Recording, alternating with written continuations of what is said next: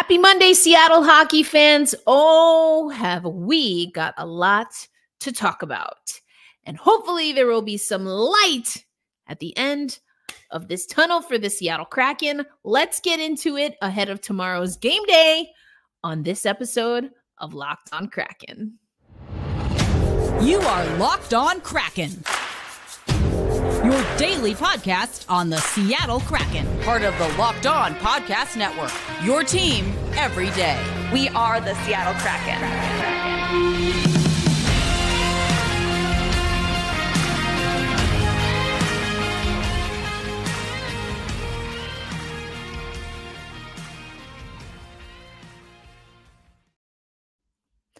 Hey, what do you say, Seattle hockey fans? Welcome to another episode of Locked On Kraken, part of the Locked On Podcast Network, where we bring you your favorite team every single day.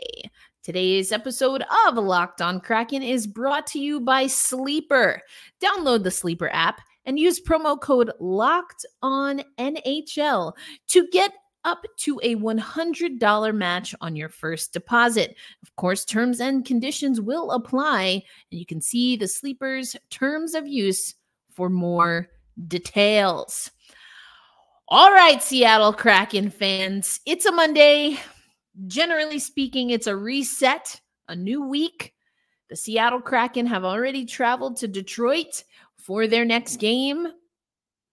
Daniel Sprong revenge game, question mark. We'll get into that on tomorrow's episode. Don't worry, because it's going to be a good topic, but we have a lot to get into. And unfortunately, it starts with a bit of bad news to remix Too Many Men and their bit of news segment. But Andre Burakovsky listed as out for 6 to 8 weeks. Geoff Baker wrote an article about this. We're actually going to get into that in a little bit. But here's the official word from the Seattle Kraken. Injury update on hashtag #SeaKraken forward Andre Burakovsky. That came earlier this morning, officially. But the word on the street, my good man, and the word on the street, my friends, is, quote, Andre Burakovsky is expected to miss 6 to 8 weeks after undergoing a successful procedure to address an upper body injury that occurred in the game versus the New York Rangers on October 21st. Successful procedure. Is that a surgery? Is that a kind of cleaning out of something? Upper body injury. A lot of people who were at the game reporting that he looked to be holding his kind of shoulder collarbone area. This is a blow for so many different reasons that we are definitely going to get into. But as I mentioned, I first heard the news or read the news from our good man, Geoff Baker. This is what he wrote yesterday afternoon. It published.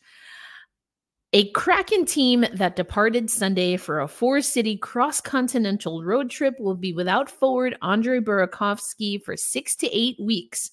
This reporting from Geoff Baker came from a conversation that he had with our general manager, Ron Francis. Now, before I get into the Ron Francis quotes, worth noting that Dave Hakstol, after the game, we'll get into the game a little bit, but we're really going to focus on the ramifications and repercussions of the Burakovsky injury and some of the other things that happened in the loss to the Rangers, a 4-1 loss to the Rangers. So we did not string together a winning streak as I was hoping with our Seattle Kraken, or I should say Locked On Kraken insiders via SUBTEXT.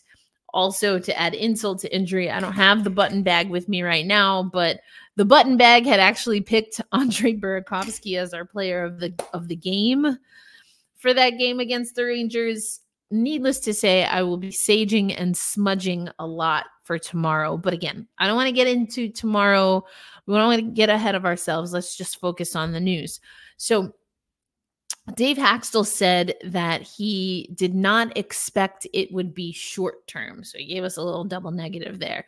Andre Burakovsky it was a boarding penalty. He goes into the boards upper body first, and did not return from the game. Now, there was something else, and I made a little light pun earlier in the episode. We're going to get to all of that, but I wanted to start with Burakovsky because I do think that this is going to have some pretty massive implications. So that's what Dave Hakstol said.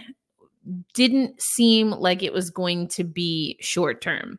This is what Ron Francis said per Geoff Baker in the Seattle Times. Quote, "From early indications, it looks like he'll be out 6 to 8 weeks," Francis said. We'll have more details on that in a bit. The team did practice today. I'm recording before we have any official word from practice. At least last I checked, they are still practicing. I definitely have some thoughts on practice and conditioning, and we're going to get into that with a new tool that the NHL released. Francis, at the time that Geoff Baker spoke to him, said he had not spoken to Dave Hakstol regarding call-ups. Now, remember, they already have Devon Shore, who's been a healthy scratch. They called him up after the injury to Brandon Tanev that then, of course, slotted Ty Cartier into the lineup. The article goes on to say, and this is not something that I think any of us should be surprised about, but Devon Shore will probably slot in to Cartier's spot, and Cartier will move up to Burakovsky's spot. Now, remember, on the last episode of Locked On Kraken, brought to you by the Locked On Podcast Network, we talked about what the change was looking like. So Burakovsky used to be with Schwartz and Wenberg, but then he ends up with Tolvanen and Gord, and Bjorkstrand moves up. So are they going to bring Ali back with Tolvanen and Gord? That's been my favorite line overall, holistically, in this season. So some decisions for the Seattle Kraken to make, including, are they going to bring up another player? And of course, who would that player be? In the conversation that Geoff Baker had with Ron Francis, kind of sounded like they wanted to get through Detroit. I'm just looking over here. So it's Detroit, Carolina, Florida, and Tampa Bay. This is a road trip with a day in between each of those games. So where do you want, we had that 7-4 victory over Carolina. Haven't played Florida yet, but that's a team, obviously, that went pretty deep into the playoffs last year. Detroit's going to be a good team. We're going to talk about them next year. And Tampa Bay is always kind of pesky. So we're going to get into some of the details throughout the week about those individual teams, but it's a road trip. The Seattle Kraken only have one outright win on the season. Couldn't really get anything much going, or I should say weren't consistent with what they were able to get going against the Rangers. So there's a lot of questions. And I think we have to talk about how much of this is questions with just kind of the will and the work ethic and the drive of the team, which we haven't really seen from the Seattle Kraken squad, at least not for what seems to me like the longest stretch of just an inability to get things going, except for, of course, the first season. Or is this a personnel issue? And if you are an everydayer, if you are an OGer, I've always had questions defensively about this team that I think are manifested in what we see in goaltending. But personnel, we didn't, the quick math, this is before girl math or hockey math was a thing on social media. We were doing some pretty basic math, and the math was showing that we didn't make up the goals that we let walk out the door between Daniel Sprong, who we'll see tomorrow, Morgan Geekie, and Ryan Donato. All three of them have adjusted pretty well to their new teams, I would argue.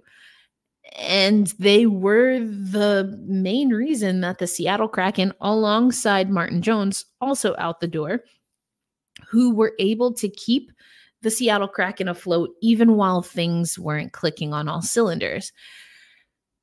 So needless to say, can you feel, do you feel as I feel that there are a lot of questions that we have to answer?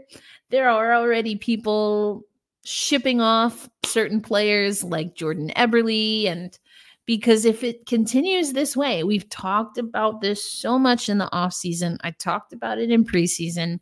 If the Seattle Kraken can't right the ship, then yeah, some drastic moves need to be made. That's where I'm of the opinion that's where the Seattle Kraken are. I think we have a short leash.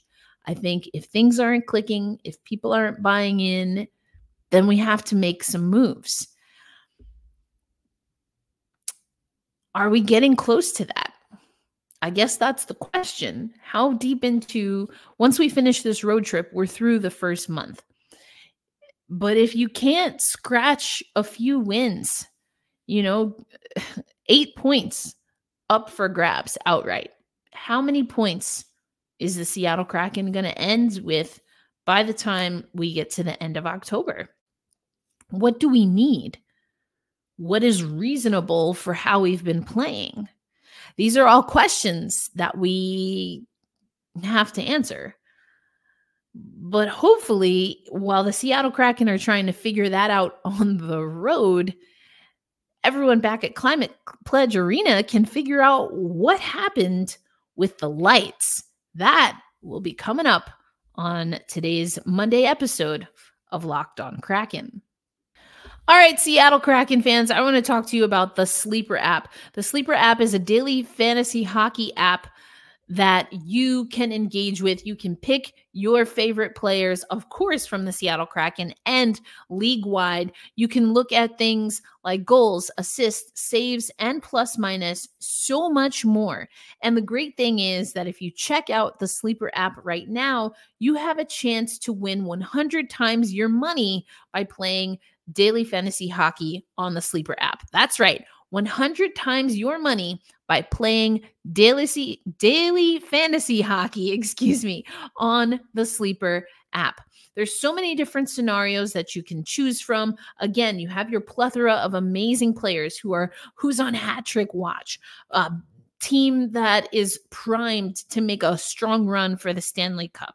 The Seattle Kraken, we got a little work to do to be one of those. But there's so many great players on the Kraken. We're still looking to see what Matty Beniers is going to do.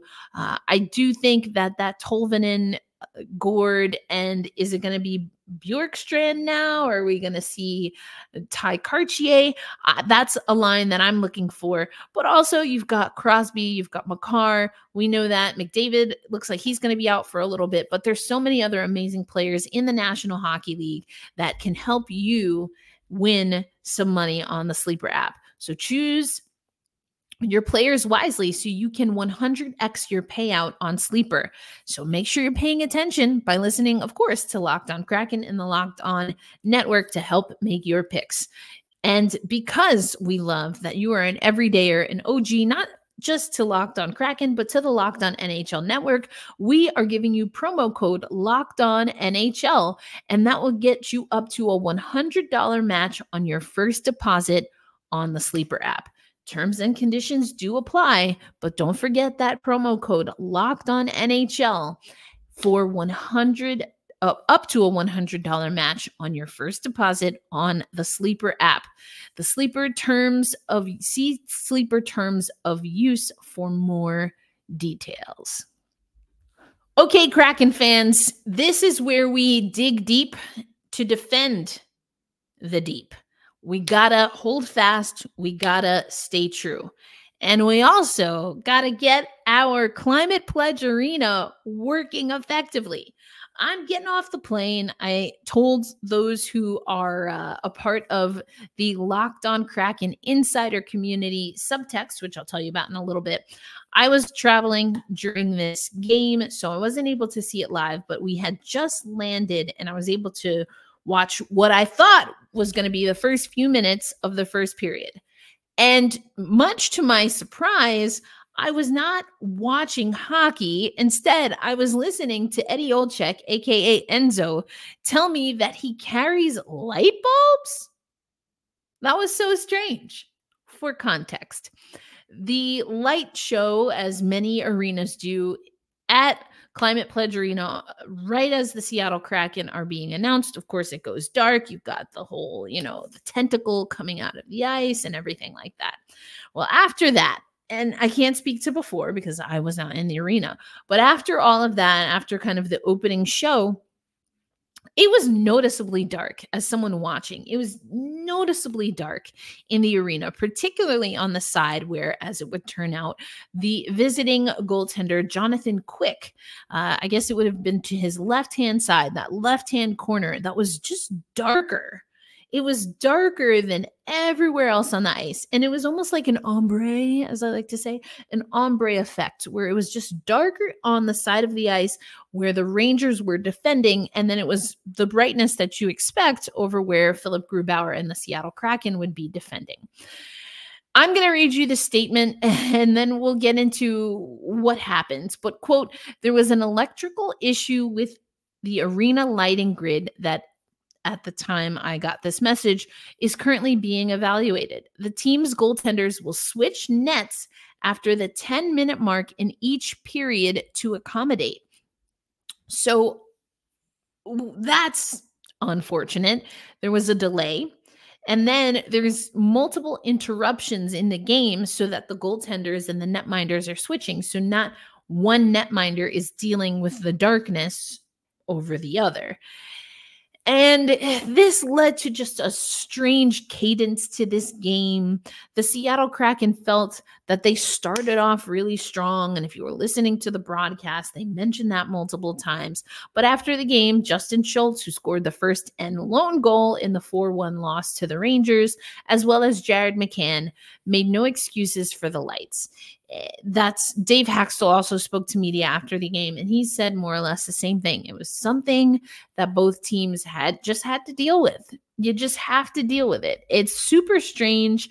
Jonathan Quick had a really funny quote where he said something. He was asked about the lighting, and he said, well, I just figured since, they play at Climate Pledge Arena, it was like a energy saving tactic or something. So well played, Jonathan Quick. Well played, not just with your joke, but of course on the ice. Jonathan Quick really deflated any hopes that the Seattle Kraken had late in the game. I was particularly zoned in on the third period, and I just thought Jonathan Quick made some stellar saves. That being said, Enzo has said this before, and again, if you're part of the SUBTEXT community, aka the Locked On Kraken Insiders, you've heard me say this before as well in our game day threads. The Seattle Kraken have to lift the puck. You have to lift the puck. You have to get the goaltender moving laterally. You have to get bodies in front of net. And arguably, that's something that the Seattle Kraken are just not doing enough. Not doing enough. And I want to go back to the Geoff Baker article just for a moment, because another thing that Geoff mentions in his article, it has to do with kind of enforcers. And between the game against, I guess it was Carolina, but then also the game in Colorado, basically all season and arguably last season as well, a lot of people are making the argument that maybe the Seattle Kraken just aren't tough enough physically.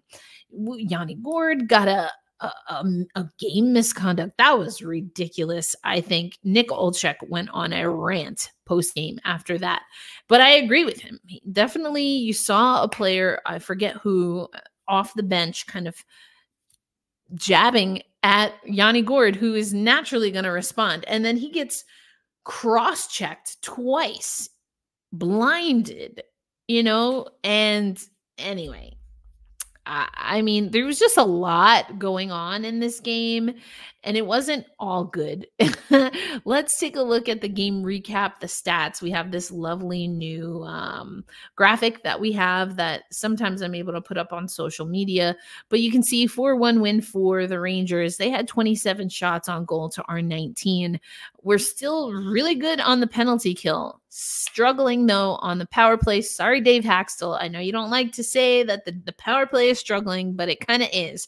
You can see faceoffs there. The penalty minutes obviously increased for that game misconduct for Yanni Gourde on our side. And then you can see the hits there. So a physical game, a lot of people wondering, including Geoff Baker in that article where he's talking about Burakovsky. what happens? We're going to see, the Rangers again. Is it next month or I'm taking a quick look. I don't remember we're going to see them in January. Okay. So we're going to see them in January. What is realistic for the Seattle Kraken when it comes to, I'm using air quotes for those listening on audio, enforcement? We've talked about the physicality. The Seattle Kraken don't have a physical presence, not in that way. We're kind of more grit, blue collar. Yanni Gourde's never going to back down. I mean, it was kind of laughable to see Jared McCann go after someone.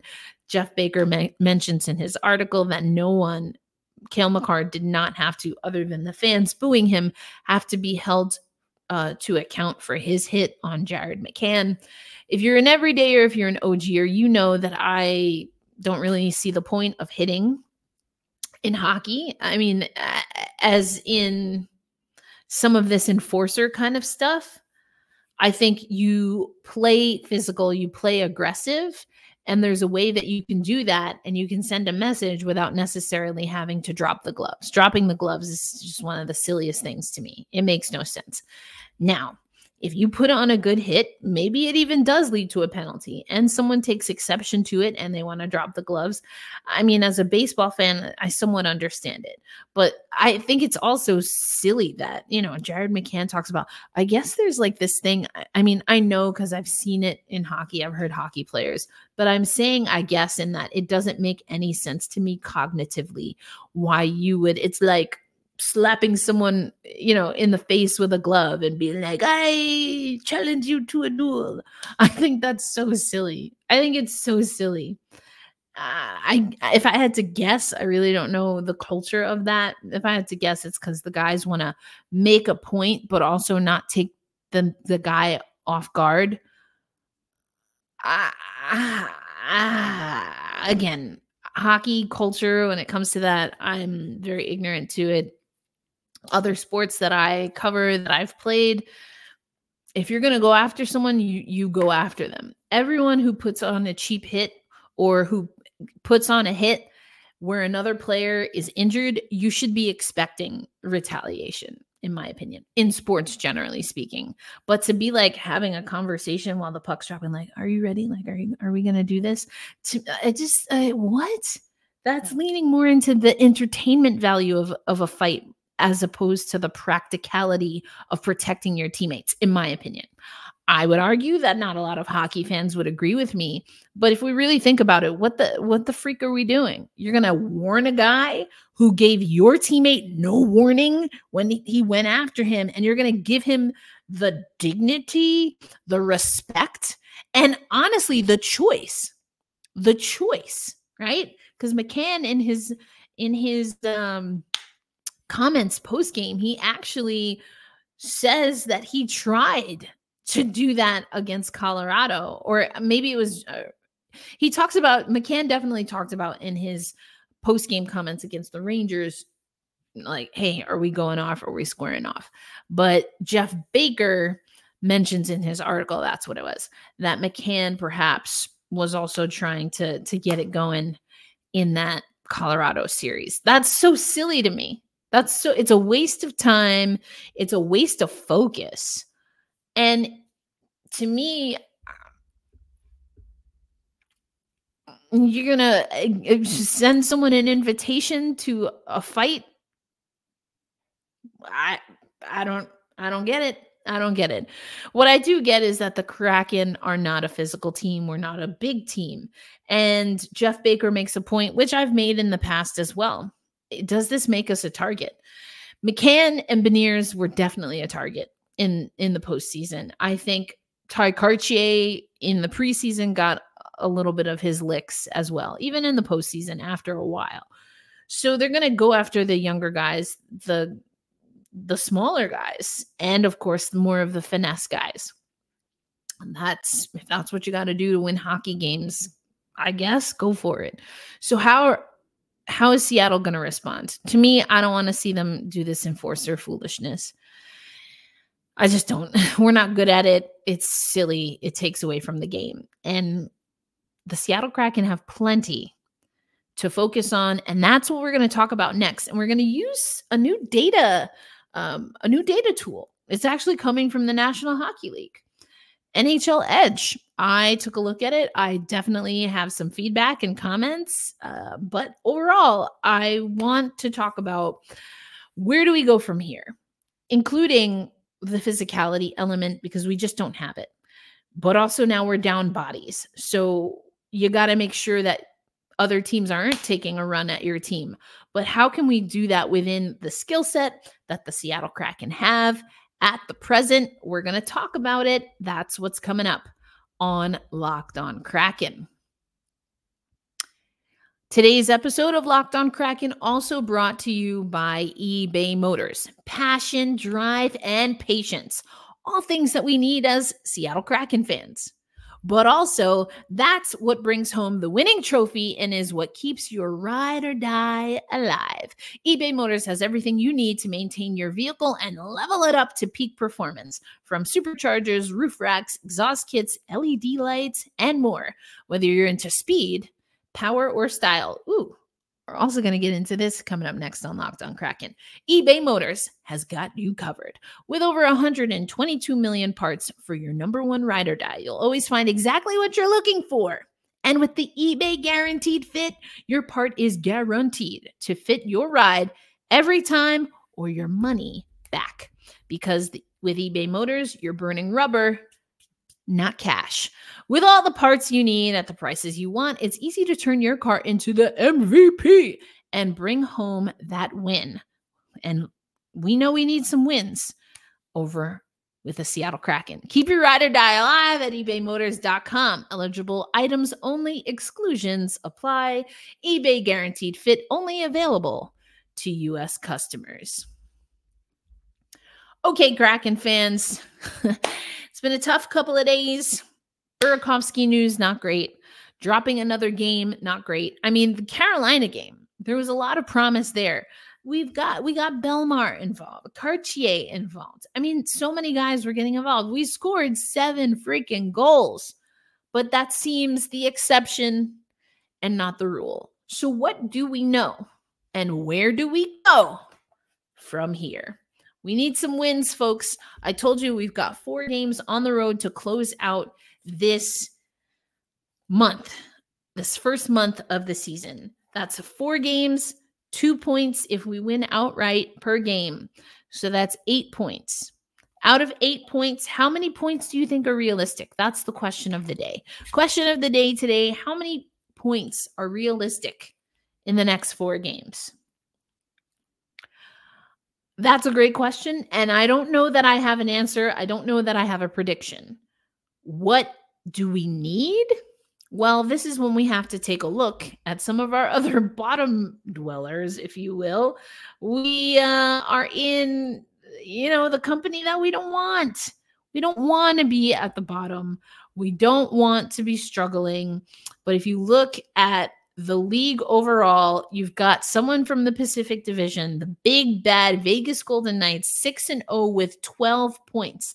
The Seattle Kraken right now are 30th overall in the National Hockey League, just in case you forgot, which of course you didn't. There are only 32 teams. The 2 teams behind us also in the Pacific Division, Anaheim Ducks, who are 1-4-0 with 2 points, and the San Jose Sharks, who are 0-4-1, just the 1 point. We are directly behind the Edmonton Oilers. I alluded to it, but Connor McDavid perhaps out for a few weeks with an injury. In 5 games, they are 1-3-1, so with 3 points.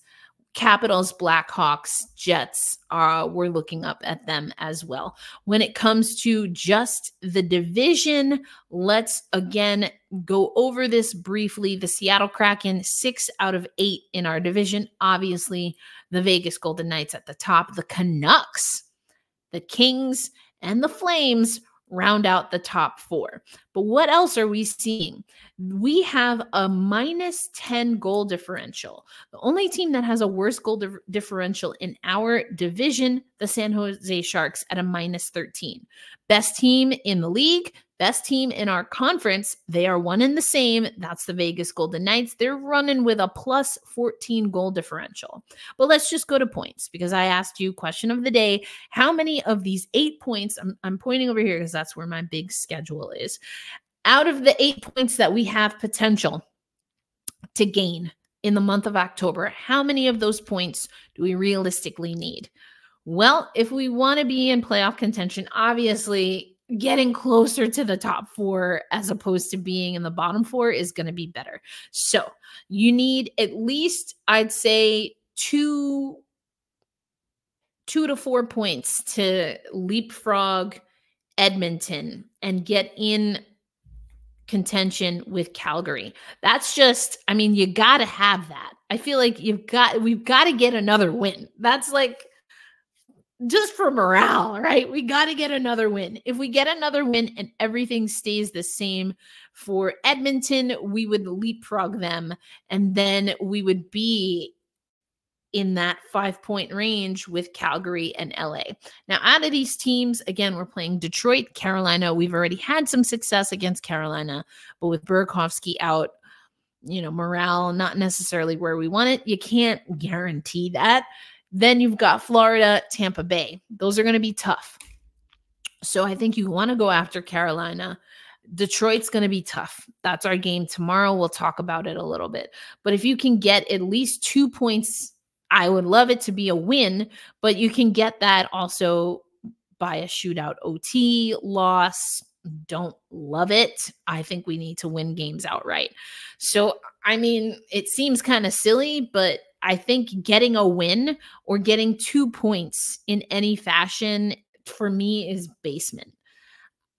I don't think that is nearly enough. I don't think you can continually play. You can't keep the trend of playing 4 games and only getting 2 points out of 4 games.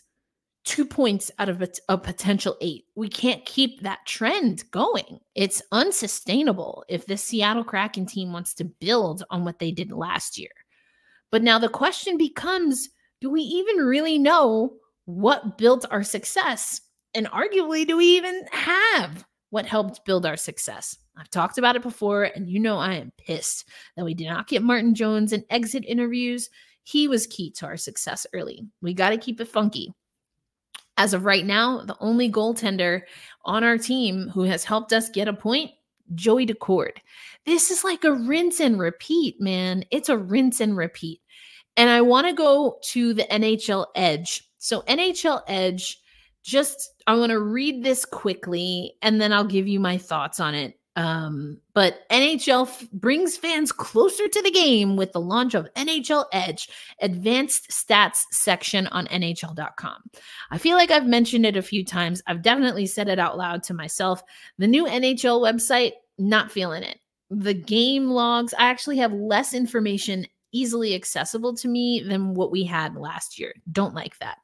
I love the concept of NHL Edge because I can tell you by looking at NHL Edge earlier today that the Seattle Kraken are below the 50th percentile in multiple categories, including goals, which is not surprising, shooting percentage. We have a sub 7% shooting percentage. The league average is almost 9.9%. So we're below the 50th percentile there. Speed bursts. So how many times, if I remember the definition correctly, how many times and for how long is any given player on the Seattle Kraken at 14 miles per hour or above?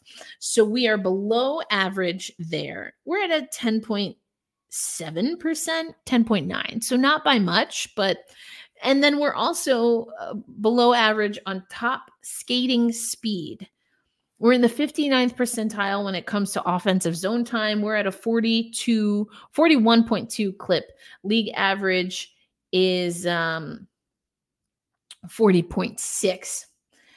And so again, I think these are really interesting. It also shows you, I would show it to you, and I plan to, I should have taken screenshots because navigating and toggling on NHL Edge, maybe it's just because I went on very close to when we got the email announcing it. but it's been glitchy to say the least. It's not uploading quickly. It's not easy. Even with the explainer videos, like I would go to one video and then I went to click another.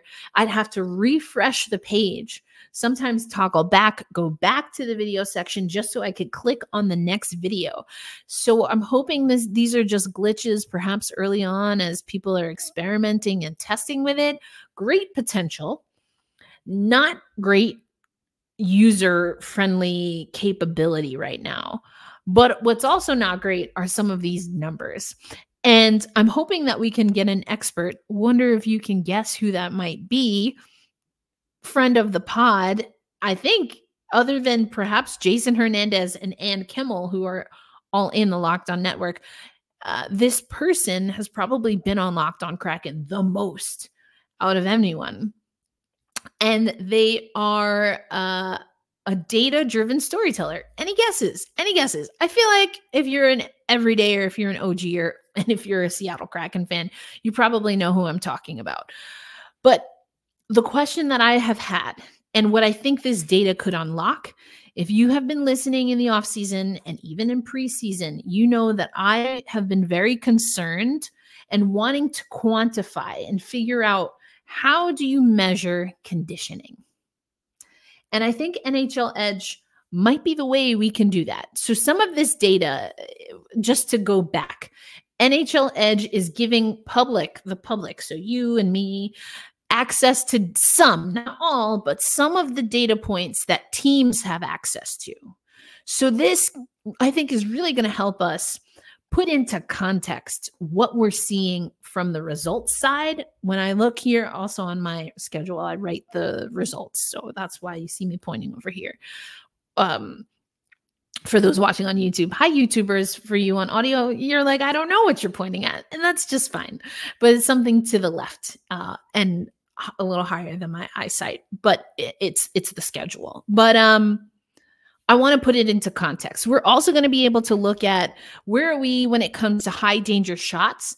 How many high danger shots are we taking? I can tell you the Seattle Kraken, I didn't write those percentages and what percentile we're in, but not looking great for the Seattle Kraken. And it has a gradient where you can kind of see low slot, high slot from the outside. And I want to play around with that because if you remember the other day, I mentioned that Dave Hakstol felt that we were letting opponents on the inside too much.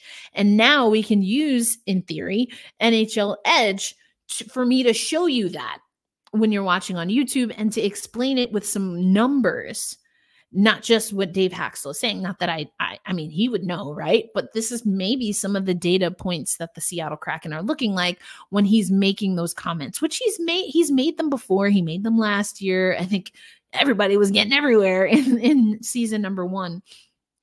So I'm looking forward to playing around with this. Gotta tell you right now, it's not perfect. I spent maybe an hour earlier today mucking through this, looking at the videos just to make sure that I could explain it correctly, and not great user experience right now. But that's kind of how I feel about the NHL.com. That's how I feel about NHL.com right now. We've got some work to do. The best thing that we have in our advantage is that the season is still fresh. It's still new, and we will adjust. I should say, I hope we adjust because the adjustments have been slower than I feel that they have been in the past. This is just kind of a vibe check, a gut check, an eye test kind of thing, if you will. For whatever reason, I think that we're adjusting slower. And that's where the concern comes because the adjustments have to be swift. Yes, I agree with Dave Hakstol. And he says our shooting percentage is going to be 2% the whole season. We saw that jump up in the very next game. But when we see numbers like the Seattle Kraken, when it comes to skating distance, have some of the higher numbers when it comes to skating distance, but lowest numbers when it comes to effectively the results, when it comes to defending on the power play, or when it comes to scoring on the power play, when it comes to our shot chances overall. And the shooting percentage, just to be clear, is a shot that was either saved or a shot that was that goes in. So the save percent, it doesn't count block shots and stuff like that. So we've got high skating distance. It's one of our higher percentile metrics on NHL Edge. To me, that's a good thing, right? And they talk about like some of the top skaters and their skating distance. And, again, not only skating distance, but how much percentage are we spending in particular zones? All scenarios, even strength, power play, PK. For me, to have high skating distance, but low numbers when it comes to effectively things like shooting percentage and goals, that tells me that we're doing work, but it's kind of busy work. It's not effective. It's not efficient. We are not an efficient, and I am not an efficient host, because I probably could have just said that and you knew what I was talking about. I'm painting a picture here, people. We're not an efficient team right now. We're just not. A lot of output, high skating distance, high percentile skating distance, low efficiency, low shot percentage, low goals outright. How long before we need to make some thought out changes to the lineup, changes to the approach, changes to the personnel to get that efficiency up? Or does the team need more practice? Shooters gonna shoot, right? Some of the greatest shooters, any sport where you shoot or kick or throw, you get your accuracy and efficiency up through repetition. Yes, you need rest, but you have to work those muscles so that it's second nature. You could shoot a puck in your sleep.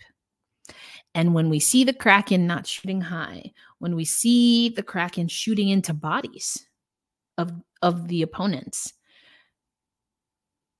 something in the second nature mechanism needs to be adjusted or refined.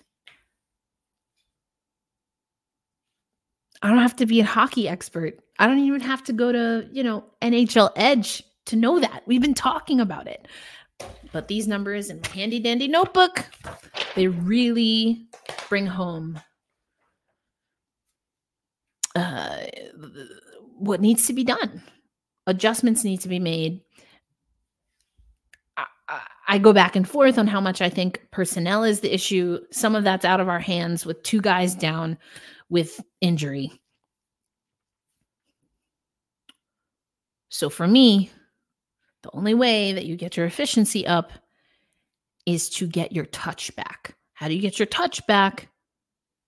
By doing repetitions. When do you do repetitions with no consequences effectively? In practice. In practice. Let's try and get an expert in here. Help me break this down and talk some hockey analytics and maybe unlock what is needed to right the ship so that we can defend the deep. It is high time.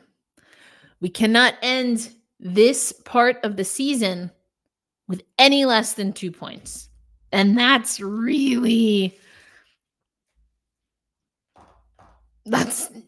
not good enough, to be honest. But we certainly can't go a goose egg. We can't go an offer. That's our show, folks. Tomorrow is a game day episode, so we'll dive into a little bit more about our opponent, the Detroit Red Wings. We got some work to do. I have not lost faith. I just need to see a little bit more sandpaper. I need to see someone step it up. I need to see someone take ownership and light a spark. We're without a spark. We're without our Donnie boy. We're without our Spronger. without, you can't out Pizza the Hut geeky. Right now, those things they seem to matter. Belmar is a good guy in the locker room. I really like that about him. Philip Grubauer, again, NHL Edge. There's some data points that I want to look into when it comes to high danger chances. I do think he's being left out to dry, but there are goalies who can make high danger stops. And where does Philip Grubauer stand when it comes to those goalies, statistically speaking? We have to talk about it. I'm sorry. I know the Gru crew, you're going to be upset, but we have to talk about it.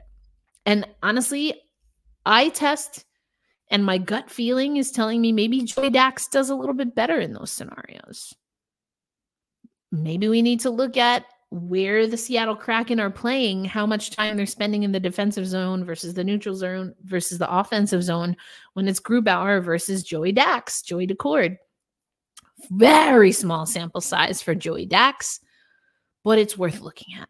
So hopefully they'll fix the glitches on NHL Edge. Hopefully we'll get our expert on here so we can talk about it. Until then, be kind to yourself. Let's be kind to our team, but also be real. And of course, let's be kind to each other. We got to hold fast. We have got to stay true. And tomorrow we say loud and proud, after I sage and smudge, let's go Kraken. I'll catch you on the next episode of Locked On Kraken. Erica L. Ayala, your host, saying peace and enjoy the rest of your day.